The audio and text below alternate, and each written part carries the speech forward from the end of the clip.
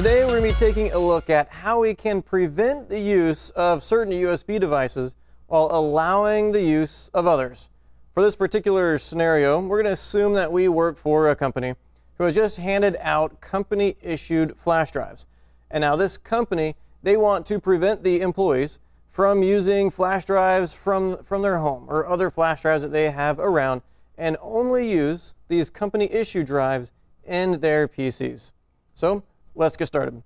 First things first, what we have is two USB flash drives.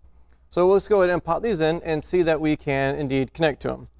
So for our first one, we'll go ahead and slide this guy in. And as Windows identifies it and brings it up, so we'll pull up good old this PC. And so we've got this drive here, which is labeled Jumper. Now this right here is a 32 gigabyte USB 3.0 flash drive. It's nice and fast, it's large. We can fit a lot of files onto it, but we don't want the employees using this one. So let's go ahead and safely eject this guy. And once it is ejected, it hasn't completely gone away, but we'll go ahead and pull it out. And so now we've got this little guy. This right here will be our company issued USB flash drive. Now this one here is a 16 gigabyte model. It's decently sized. However, it is painfully slow. And for that reason, our company thinks that we won't try to pilfer off very large documents from our company's network. So we'll go back here to this PC, and we see that this drive here is labeled Work USB. So this drive right here is the one that we want our employees to use. All right, so to get started, we need to jump into our local group policy. And to get there, we'll type in gpedit.msc. And when this guy pops up, we're going to drill down. Let's see, we'll maximize this guy. And we're going to drill down into administrative templates. And when it expands, we're going to go into system. And then we'll get into device installation, and then finally device installation restrictions. Now, of these restrictions here, there are a few that we will call out and take a look at. This first one here, allow installation of devices that match these device setup classes. Now there's two of these. So there's allow the installation, and there's this next one, prevent installation of these devices. Now these ones here, they won't particularly work for us because what this does is it wipes out an entire classification of these devices. So if we didn't want to use any USB drives at all, then we could use this policy here combined with the USB flash drive's GUID, or a globally unique identifier, to wipe that whole class out. Now to find these GUIDs, so I do have a web page here from Microsoft. And let's say, so if we, for this example, if we want to knock out all the USB stuff, go down here in alphabetical order, USB device. So we see here the class GUID. So, we could just highlight that guy. We'll copy to the clipboard. We'll go into our policies here. Now this one here says allow for the installation, but if we wanted to do the opposite of that by preventing installation, we could click to enable this policy. We click on the show button here, and we can click and paste in that policy. Now I'm going to click cancel since we don't want to go this route because it will wipe out everything. So down below that one, so we do have two little policies that don't quite apply to what this scenario is, but I think it's kind of fun, and so we're going to fill this one out. So we have display a custom message when an installation is prevented by a policy setting. So let's say our users, they bring in that flash drive they want to use from home, and it's just not working. It is being blocked by policy. Well, we can provide a message, a custom message. Now this is a generic one, just custom message. We'll see here in a minute. This could say something like, hey, this is against policy. If you want to use this flash drive, you can contact your sysadmin or something like that. The one right below it is similarly titled display a custom message, but for this one, it's just a message title. Well, if we're using one, we'll go ahead and use the other one as well. So custom message title. All right, so the one that we do want to use is just below that one, and this one says to allow the installation of devices that match any of these device IDs. Now, unlike the device class identifiers, these device IDs will identify this specific USB device. So to get these, well, let's open up this policy.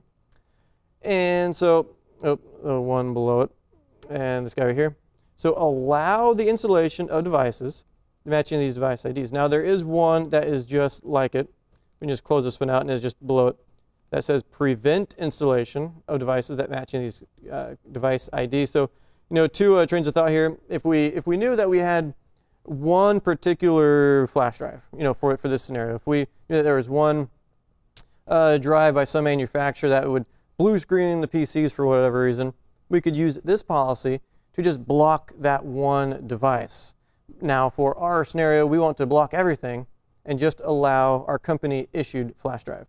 So we're going to use the policy above that one. Allow installation of devices that meet this device ID. Now, to get that device ID, you could probably contact the vendor and get it. But let's see, we got two of those open. I'll go to this one. But what we can do is we can pull up the properties of our device. And what we'll do is we'll click on hardware. And we'll make sure that our device is highlighted. So this is a Kingston drive. And then we'll click on properties. And in here, we'll click on details. And in the drop down, we'll select hardware IDs. And we have these various hardware IDs for this device. Now, going from the bottom to the top, it's generally a bit more generic to a lot more specific. So if we want to stop all, you know, of these USB storage devices, we could choose this one. We're going to choose this guy right here. It's specific enough for our device. So we'll copy that to the clipboard. And we'll come back over here. We will enable this policy. And we'll click on show. And we'll drop our device in here. Now, if we had multiple devices, we can add more to this list as we needed to allow. Now, we'll click on OK and apply.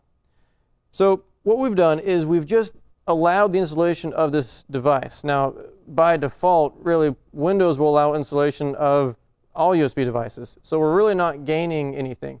Whenever you use any of these allow policies, whether allow by a device ID or allow by the device class GUID, we have to use a second policy. And that is the one down here at the very bottom. Prevent installation of devices not described by other policy settings. So this one here says, if you're not on the allow list, you're going to be denied. So we need to use this guy as well. So we'll click on OK. And at this point, we've now blocked all the other USB devices. We have allowed just the one, our company issued USB flash drive. So let's test this out. So we'll jump back in here. Let's actually cancel out of that. We'll cancel out of that. And let's go ahead and safely disconnect from our company issued flash drive. And it's kind of waiting there. Well, I'm sure it will be fine. We'll just pull this guy out. And we'll take our other flash drive, our high speed one that we don't want the employees to use. And we'll insert this device. And looky there, it opens right up. So our policy isn't taking effect. And you know, this is Windows 10. It kind of sometimes disappears out of there, but you know, we can see over on the left-hand side jumper, that's the name of that drive. It's still available. We can browse into it. Well, we've configured that policy. Well, we've configured the policy to deny installation of new USB devices. So the employees have ever used it one time, it's saved in there, and they can still use it. Now, any new PCs or new computers being brought onto the network receiving this policy, then you know it will then be blocked. So what we can do then to ensure that this drive is not used is we can uninstall this device. And we can do that by getting into good old Device Manager. And in Device Manager, we can go to our disk drives and then the A data drive. That is the one that we want to not use anymore. And we can right click on this guy and choose uninstall. All right. And you're going to uninstall this device. Yes, that's fine. That's what we want to do. And so now it is gone. So we'll just pull this drive out and reinsert it. So we'll just make sure that Windows isn't going to re-download this driver for it. And we'll pop that drive back in. And we can see now instead of appearing under disk drives, it's now under here under other devices. And so, you know, if we really want to use this drive here, we can update the driver software and search automatically. Now, of course, Windows, it has this driver in there, and so it's going to search online, it's going to find it, it's going to try to install it, but it can't. It's being blocked by policy. Now, of course, if we put in a message that could provide any direction for our users, and here it would say, hey, you can't do this, it's against policy, but if you really want to use it, you have to go find somebody, an administrator that can provide that type of access. So from here, we have seen that we can provide access. Actually, you know what? Before we get into that, the last little closing bit, let's just make sure. So we've applied this policy, and let's get back into good old Computer Manager, and let's eject that disk. And let's put in our company issued drive, and we'll just make sure that we can still gain access to this guy. And sure enough, Work USB opens up, and we are in there. So sure enough, we cannot use any other drive that has now been blocked. We can still use our company issued flash drive. So if you ever find the need that you need to remove access to certain USB flash drives, whether for compatibility or stability issues, or you just want to limit a PC for any reason, while still allowing the use of other USB flash drives, you can do that with group policy.